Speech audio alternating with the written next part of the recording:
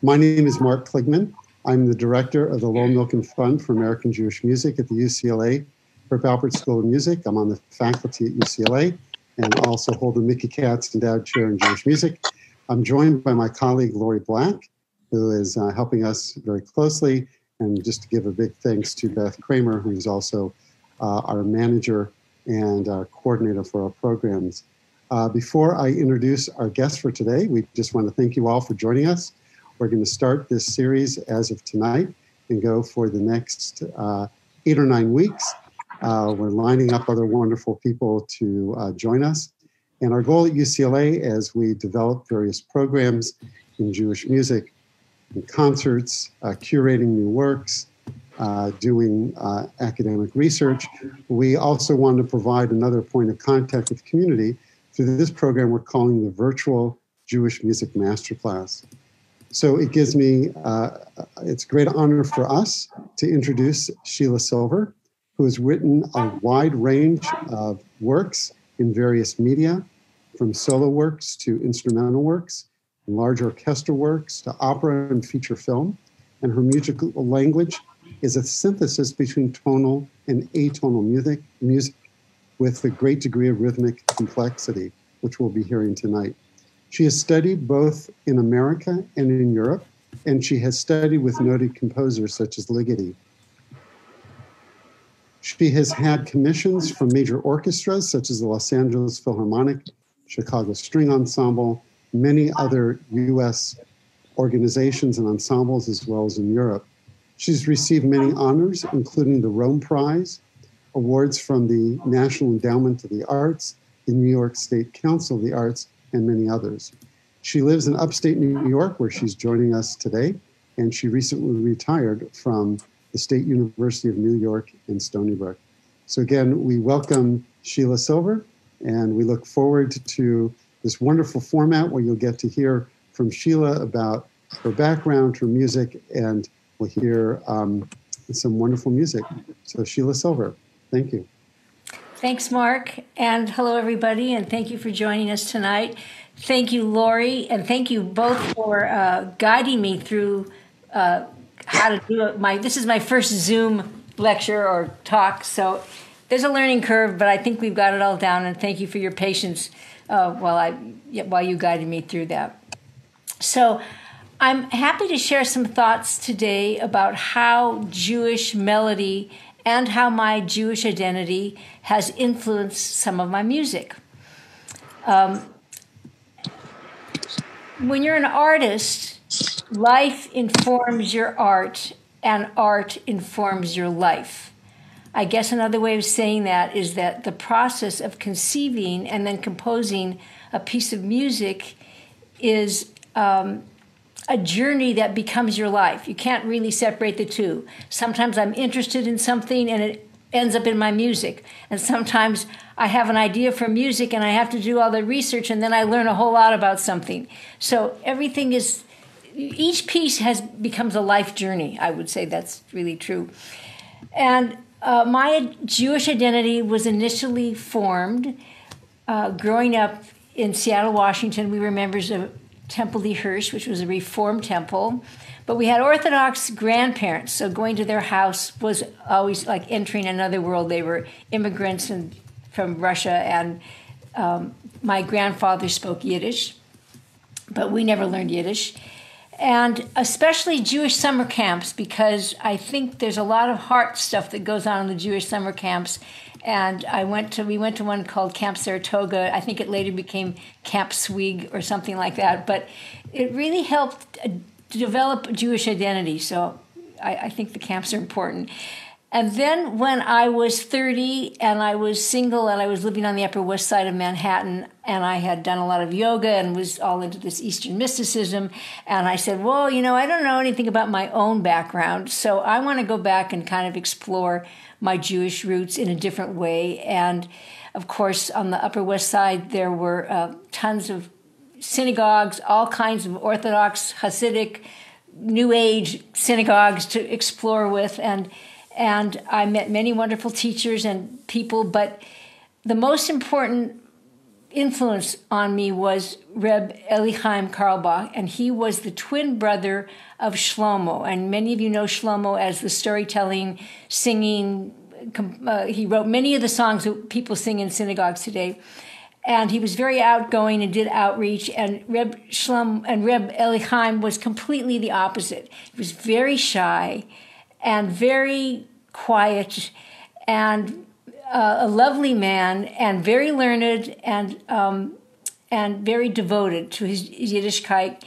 And he had an incredible musical memory, and he could remember any nigun he had ever heard in his entire life.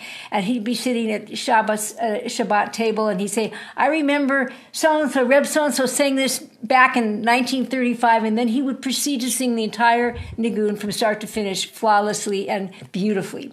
So naturally, I got a real taste of authentic nigunim from him, and from hanging around him and his wonderful wife, Hadassah Carlebach. And he was very supportive when I started writing my own nigunim. And in particular, one day I was going to a lunch, a Shabbat lunch, and I was Shomer Shabbat at the time, so I was walking. And I was walking from the Upper West Side down to the lower teens, and I decided, it was a 90-minute walk, it was a sunny day, and I decided that I was going to write a melody for Shalom Aleichem. And so I did. And then I sang it for him, and he encouraged me. And so that's going to segue into the first piece I want to play. This was the second nigun I wrote. The first one was for a piece called Song of Sarah, which the Milken Archive has recorded, and you can get that on Naxos. I won't talk too much about that now, except that in Mark's introduction, he talked about a mixture of my language having a mixture of tonal and atonal music, and using, when I was growing up as a composer, using tonal melodies was frowned upon by the teachers, by the academia that I grew up in.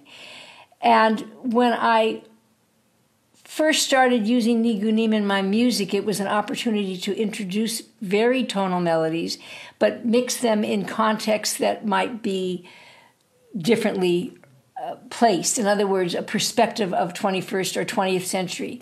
So the first one I wrote was for Song of Sarah, but there's an interview online about that piece, so I won't go into that more. So let's talk about the cello sonata. So first I need to sing for you Shalom Aleichem, the melody I wrote. So first I'm going to do that. And then I'll tell you a little bit about the piece. Now, okay, so everybody who knows me knows that I'm obsessed with Tibetan singing bowls. And I said to Mark, I don't really want to sing it. I mean, of course, if it was Friday night, you would sing it with no musical support. And, if you were Shlomo, you'd sing it with a guitar if it were not Friday night. So I'm going to sing it, since it's not Friday night, with a Tibetan bowl because it's the drone, it's the do. Okay. How about Shalom Aleichem, Mahei Hashoret, Mahei Elyon, Mimelech Mahei, Mahei Hamlochim, HaKodosh Baruch Hu. Shalom Aleichem, Mahei Hashoret, Mahei Elyon, Mimelech Mahei, Mahei Hamlochim, HaKodosh Baruch Hu.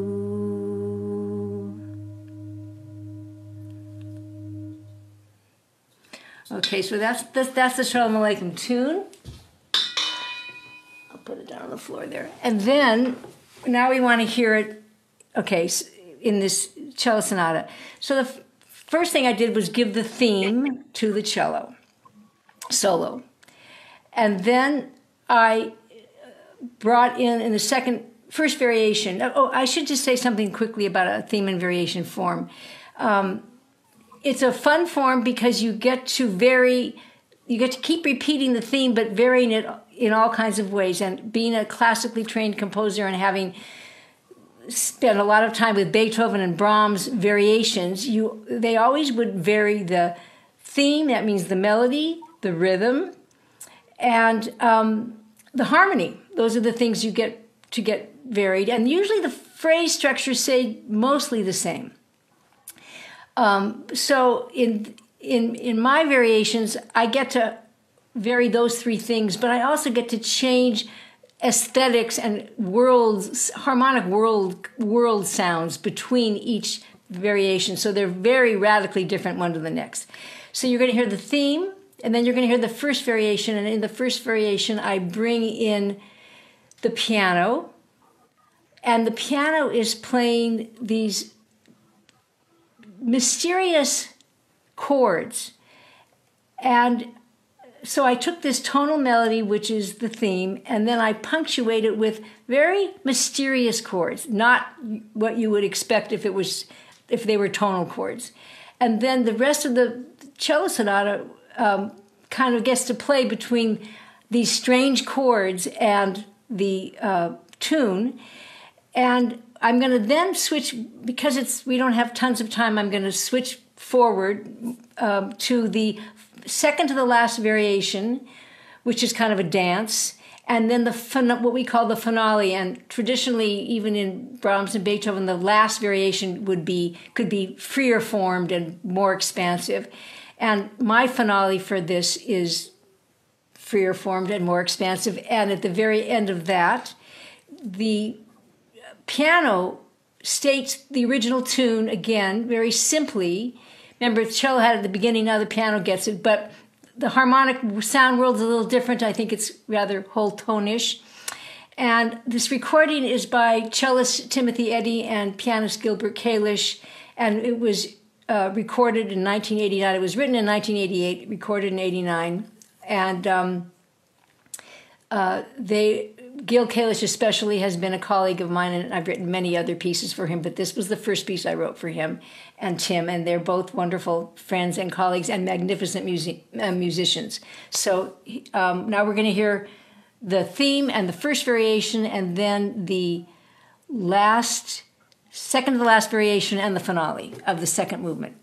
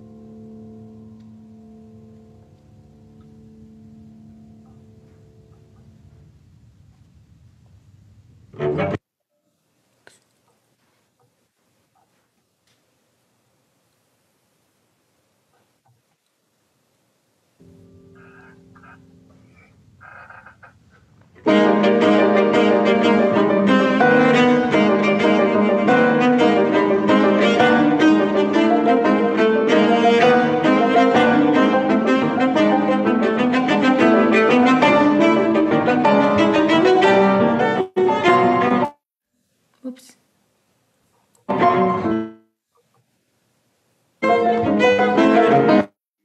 What?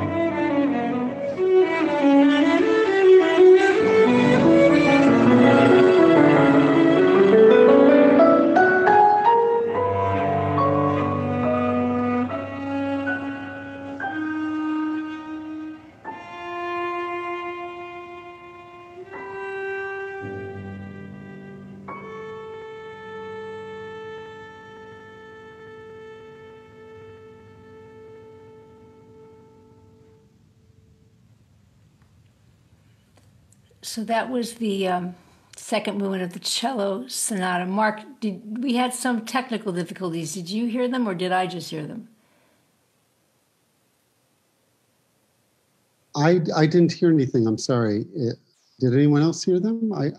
Did anybody else hear technical difficulties, or was it just me? Unmuted. Heard some difficulties. It got a little choppy a couple of It times. cut out several times. Yeah. Yeah, from time to time. So it didn't sound that way to you? Not on my end. All right. Let's hope that the internet connection stays stable. All right. Okay. Well, anyway, let's do our best to keep going. We mostly had it, though. Yeah. Thank you. We mostly had it. Just a dropout or two for a second. Yeah. Yeah. All right. Well, we'll just maybe, I don't know. Anyway, so now we're going to move on to the to another piece called "To the Spirit Unconquered," and that was written in 1992. It was premiered in 1992, probably written in 1991. And it was inspired by the writings of Primo Levi, whose two books, Survival at Auschwitz and The Reawakening, influenced me profoundly. At the time of composing, my husband John, who you saw run in here a few minutes ago, had been researching the Holocaust for a screenplay he was writing about a survivor. And I started reading what he was reading, and we read many books, did a lot of research, and several of Primo Levi's books. Later, when I started to compose the piano trio, I decided to use a few images from my previous research. And while there's no distinctly Jewish musical theme like my Sholem Aleichem that you just heard, the subject is about the ability of the human spirit to demonstrate humanity in the face of inhumanity, to survive and bear witness. In short, the triumph of the human spirit. As we are in the middle of a crisis right now, one which is not just a pandemic, but a crisis of humanity and civility, I would even say a crisis of inhumanity, both to the unempowered but also to the earth, this piece still has a lot of relevance for us today.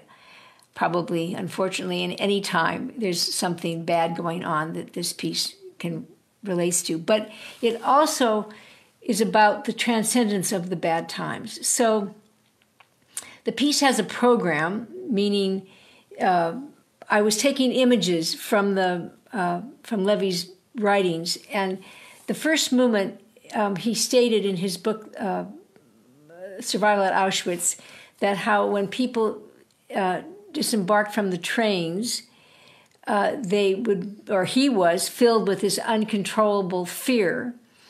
And at the same time, he knew that if he didn't hold on to that fear and contain it, that he would be, he would not survive. So so the first movement is about the fear and the stifling of the fear, the kind of trying to hold on and not let the fear explode. And this music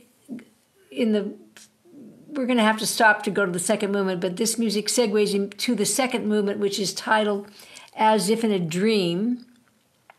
And Levi describes small acts of consideration that inmates showed to one another, or sharing a piece of bread, or just talking about something sweet. And so I think of it as sweet memories of things past. And in this movement, there comes a simple tune that reprises in the finale, which means it comes back later. So we're going to start the second movement from the middle, so you'll hear where this tune comes in, and we'll play that to the end of those two movements. So why don't we play the first two movements, and then I'll talk a little more, and we'll play the third and the fourth. Does that work, Mark? Okay.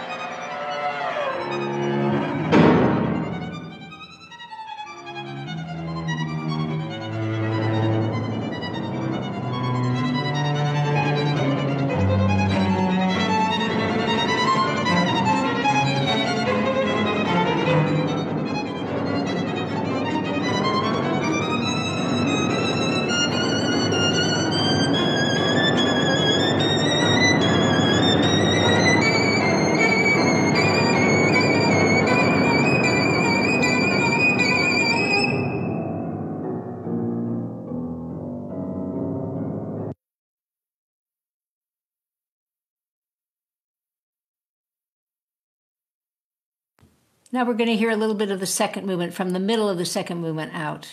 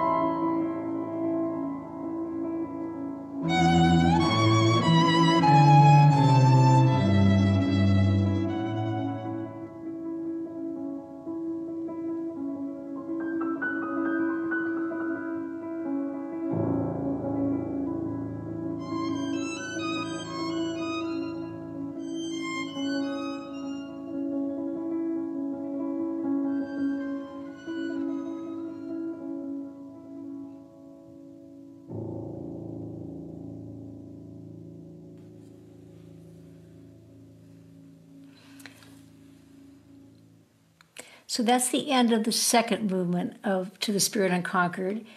And that sweet melody is going to come back. And if you remember the big booming chords that we had that opened the piece, I call them the fear chords, they're going to come back too.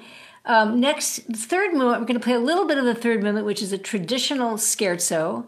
And that's usually the third movement of a classical sonata, and it's usually a dance. It's usually in 3. My scherzo is in 5 because it's called, I think of it as the Dance of the Barbarians. It's basically the gatekeepers, the guard keepers. They're the barbarians. From the perspective of the inmates, it was the guards who were the barbarians. So there's this barbaric dance.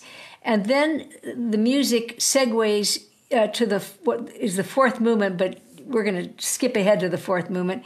And from those dark chords in the opening that we heard comes the transcendence, I think, the music of the tune from the second movement comes back, and you hear this kind of transcendence. I don't know what else to say that it is. And that music then plays off till the end. We're not going to listen to the whole thing, but we're going to hear some of the barbaric scherzo, and then the beginning of the fourth movement, where the music from the second movement comes back. Okay.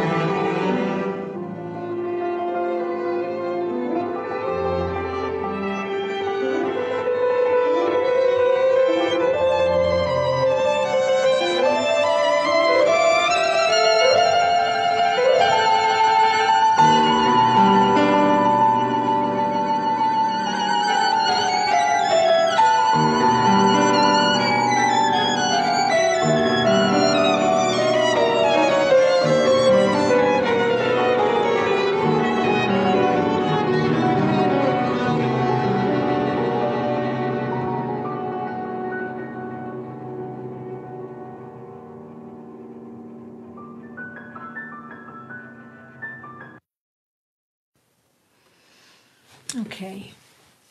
So that was the part of the last movement of the To the Spirit Unconquered.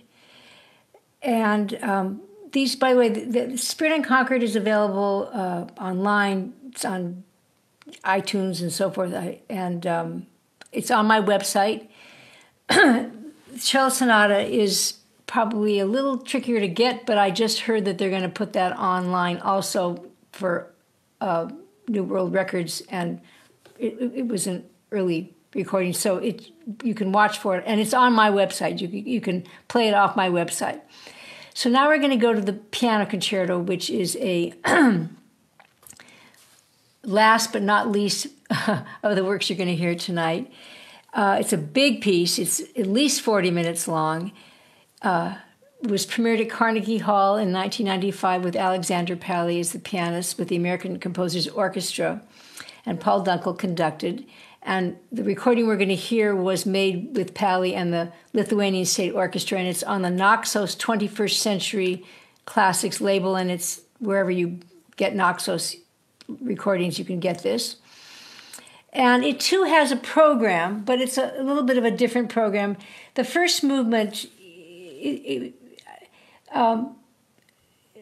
its first movement is about man, youthful man, marching off to meet his fate, conquer the world. He's full of arrogance, he's full of naivete, but he's full of that kind of youthful energy. And it's a very blustery, dynamic movement. And the second movement, he suggests the intimacy of prayer. For me, it evokes the quality of the synagogue, and the image is, the man is broken and crying. That was an expression that Karl Bach used to always say, broken and crying. It's like when everything has just fallen out from under him, and he's praying. And we're going to play, because our time is running short, we're going to play just a very little bit of the first movement and a very little bit of the second movement, because I want to focus on the third movement. And but I want you to notice how the music opens with a chant melody in the first movement, because that's going to come back and you're going to hear that later. And the second movement is this kind of crying music in the synagogue. So let's just play those first two bits.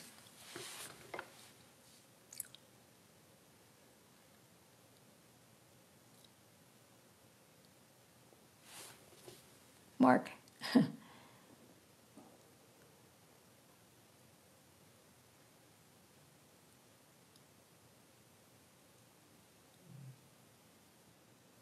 And that's a picture of Alexander Pally and I working together when he was practicing for his Carnegie debut.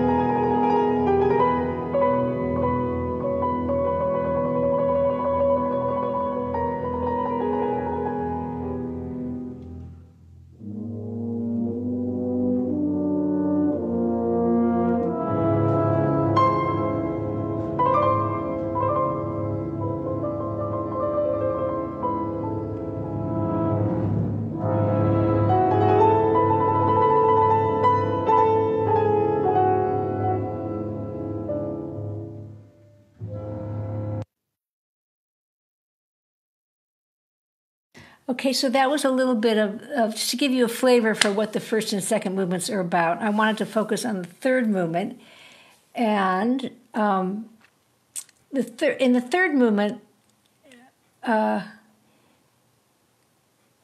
waiting for the screen to come back. Here we go.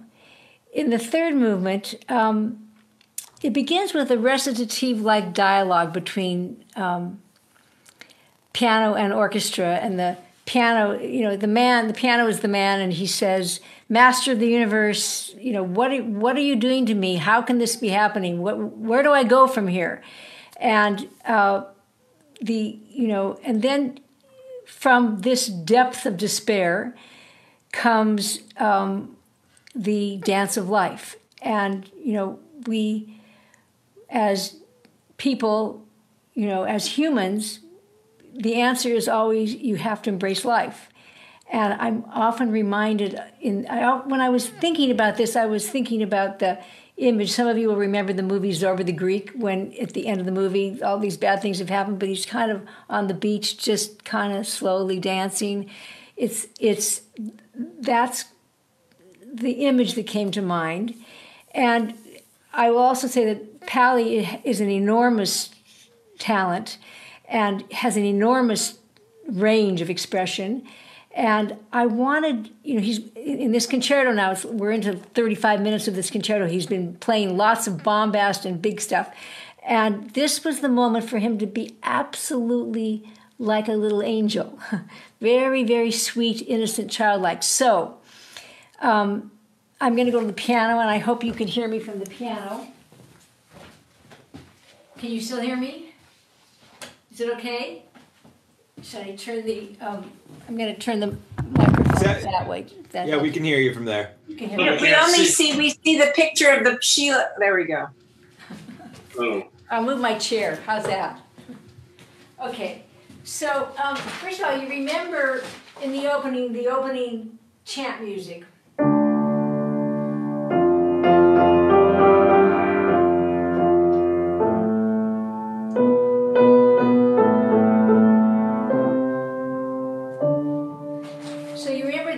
Tune, right?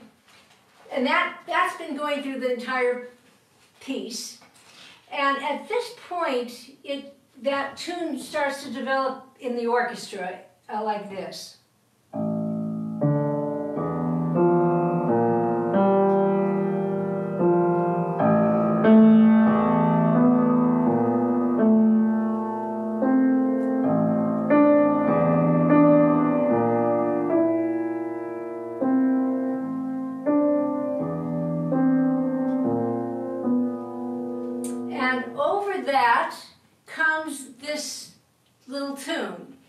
And I'm going to come forward because I need to sing something to you. You know how I'm going to go down a little bit so you can see me. You know how in Jewish music they go, yeah, yeah, yeah, yeah, or ba, ba, ba, ba, ba, that kind of a feeling? So he plays the tune on one hand, very, very simply, very free. It feels like it's floating on top of the orchestra. It's not in meter with the orchestra. In fact, the tune has no meter. So let me play that. So very simple.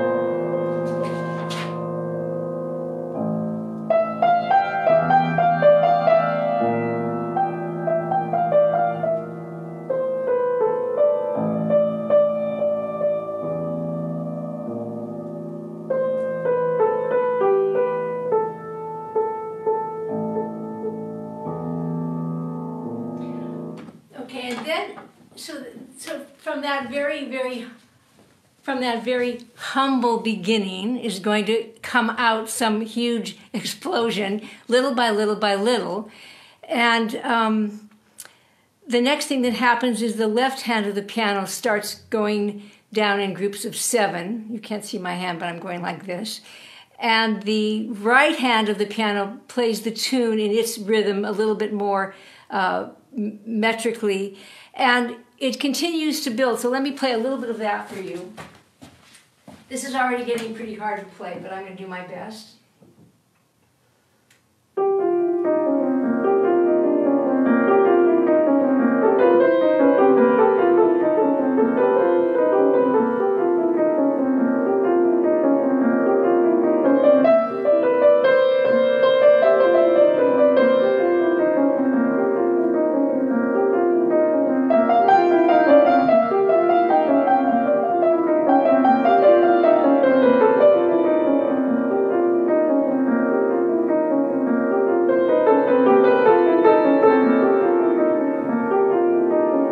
Okay, so that later turns into the piano. This is now getting very virtuosic. So the pianist is going ba ba ba ba ba ba ba ba ba ba ba ba ba like that, and it continues to build and it continues to build. And if you remember in the tune, it went dum bum bum ba ba ba bum bum bum. Sometimes there's 3 bums and sometimes there's 2. So as we play this music, listen to where the 3s and 2s are. It's and it builds and builds till it's enormous, and the xylophone at the very end is way on top, going da da da da da da da, doing that same music with the piano. So you'll kind of hear this go from this intimacy to this enormous moment. So let's hear that.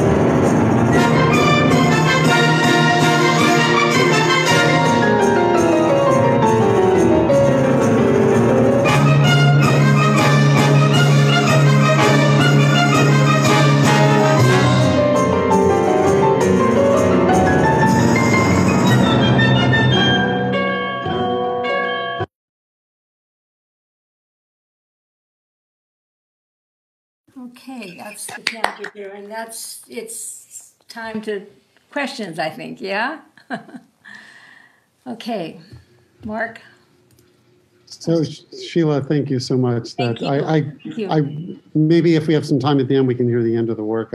I feel like I'm, at the edge of my seat. That's a very fun moment. The xylophone player and the pianist going together is just crazy. But listen to it. It's on my website. It's wherever Naxos is. You can stream it. You can listen to it. You can buy it. The CD. If you still buy CDs, you can buy it, download it. So does anybody have questions? We'd love to open this up. If any of you, you can go ahead and unmute yourselves, and we can unmute you. And if you want to, there's a raise your hand function, or if you want to put something in the chat, we'd love to interact with Sheila, and happy to have you ask your questions. And again, Sheila, thank you so much. Thank you.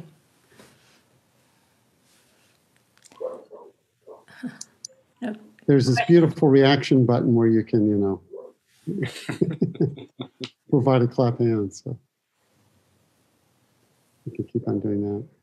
So does anyone have a question?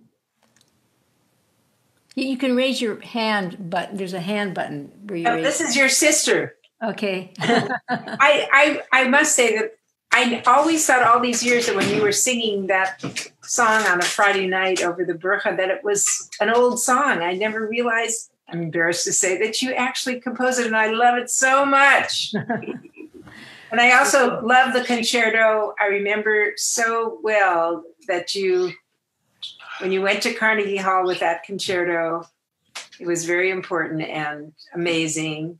And I still remember that day. As sisters, she was always there for everything. Still am.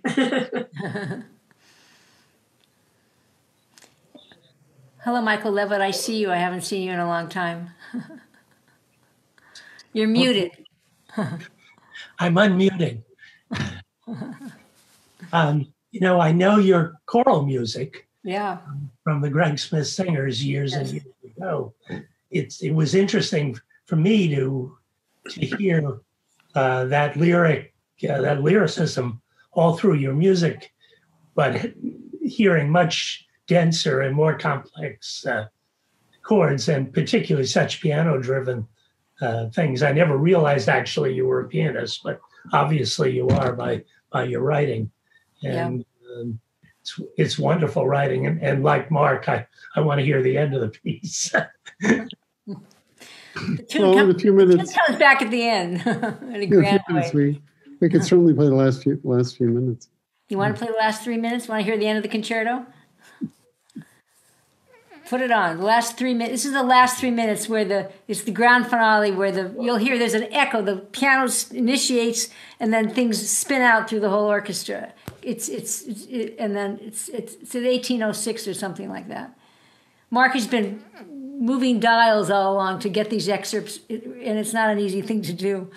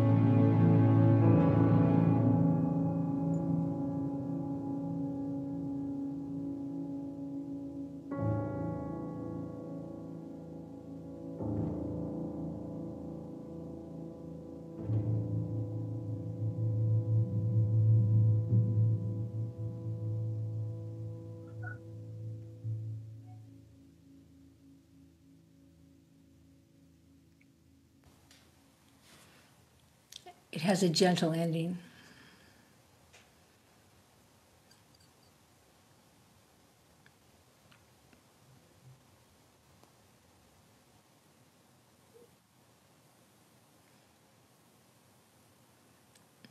Hi, Sheila. Hi, Diane. It's Diane Rubenstein.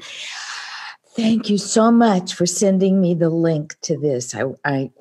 Extraordinary. It is hard to find words. I noticed you the same to describe music in words, but hearing your music, I need to sit with it. I need to be able to hear it and meditate with it, because it deserves to be listened to quietly. And we certainly have the time and place to do that. Yeah. Well, I'm sitting here in 70-degree weather, glorious sunny day over here on the West Coast.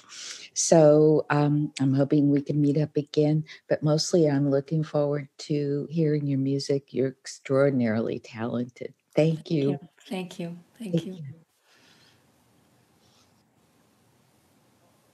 So Sheila, one question that I have for you is, in listening to this, there are two things I noticed I would love you to comment on, and if they're irrelevant, just let me know.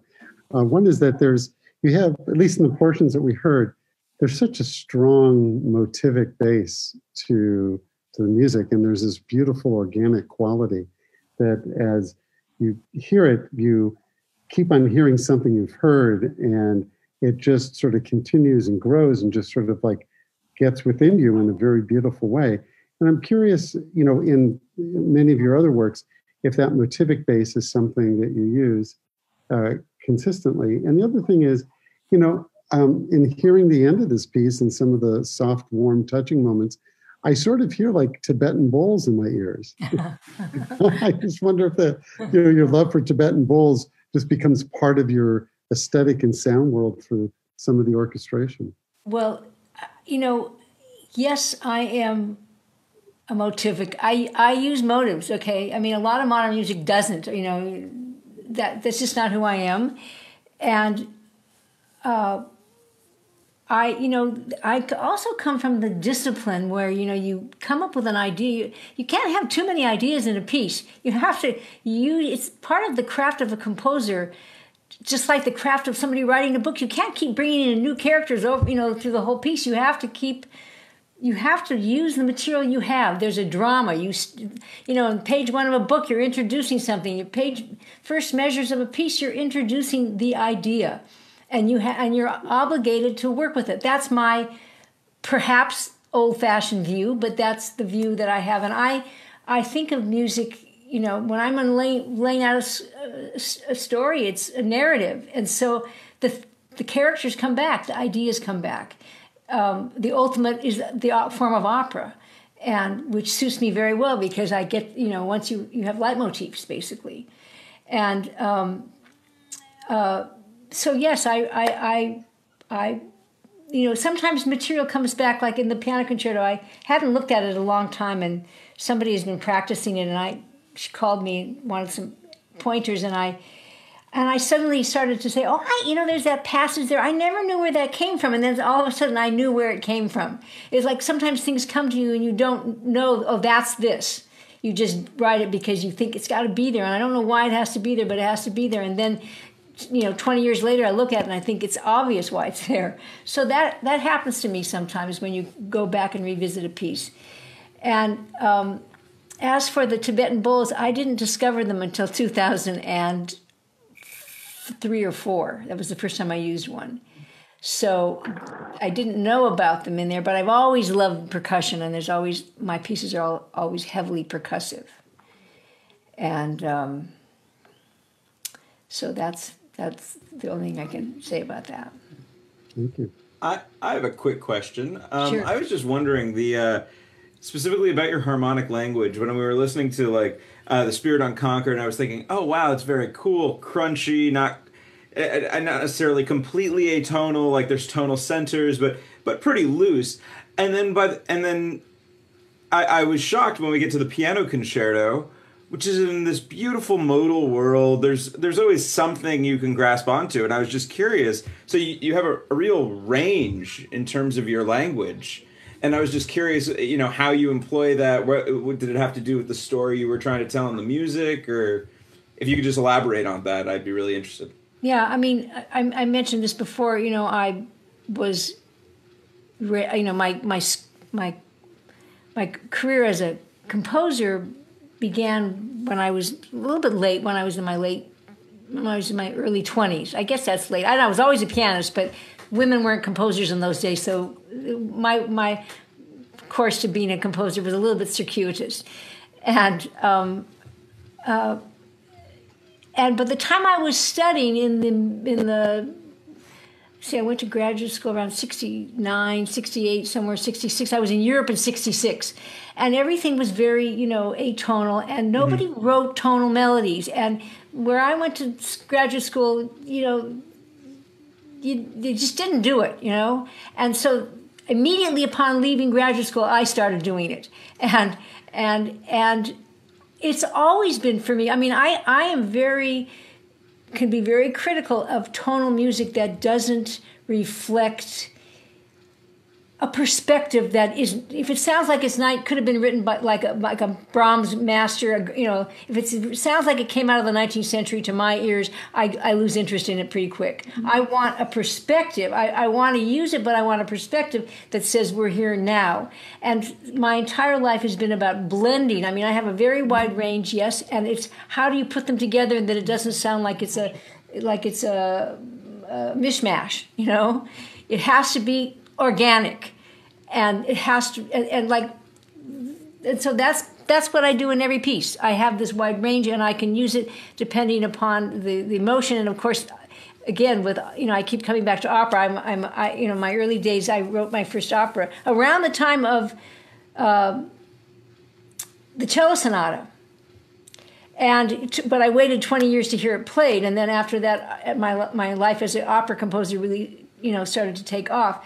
But it's opera also allows you this narrative. It gives you a narrative. You get a story, and you don't have to apologize for the story. And then because some people think that you can't write program music, but I love having narratives in my music because a story helps me focus my emotional focus, and I don't know. A lot of the story comes sometimes. It's unconscious. It's there vaguely, and then after the piece is done, you think, "Oh, that's this," and I can give that over to the audience, and it helps them perceive it. But anyway, I have the whole span, and I have to use it according to what the drama requires at the moment, and the emotion and the heart. It's always in the end, it's always about the feeling, Great, thank you. Any other questions?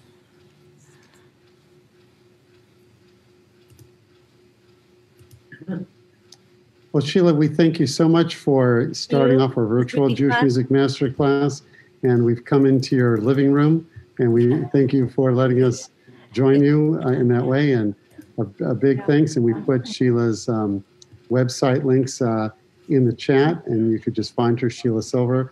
I'm also putting into the chat a link to our Lowell Milken Fund for American Jewish Music at UCLA, and there you can find there, or you can follow us on our Facebook page for more events. And next week we will have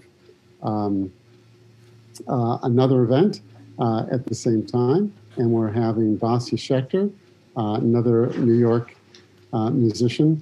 And it will be, again, at the same time, 8 p.m. Eastern and 5 p.m. on the West Coast. So thank you all for joining us. And once again, a big thanks to you, Sheila. Thank you very much. Thank you, everybody. Thank you so much. Bye. Thank you. Take care.